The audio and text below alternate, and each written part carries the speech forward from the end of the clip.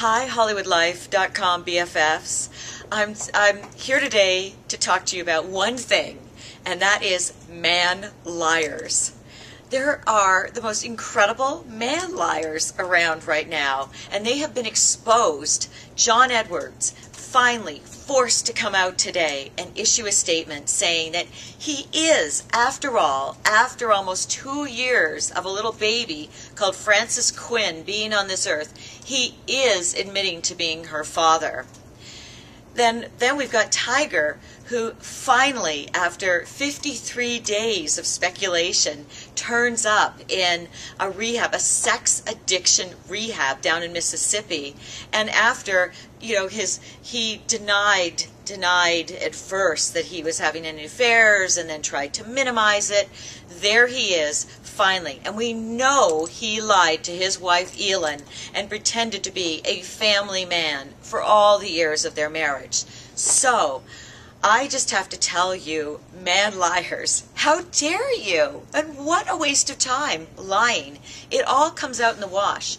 I just finished watching, I guess, 3-4 different videos of John Edwards denying that he couldn't possibly be the father of this little baby, Frances Quinn. He hadn't had an affair. No. He couldn't, because of the timing. He told Nightline, because of the timing, he couldn't possibly be the baby's father. He would, of course, take a paternity test if anyone insisted, but that wouldn't make a difference because he wasn't the baby's father. He loved his wife, or loves his wife at 33 years. I mean, I don't know. Do you do this to somebody you love?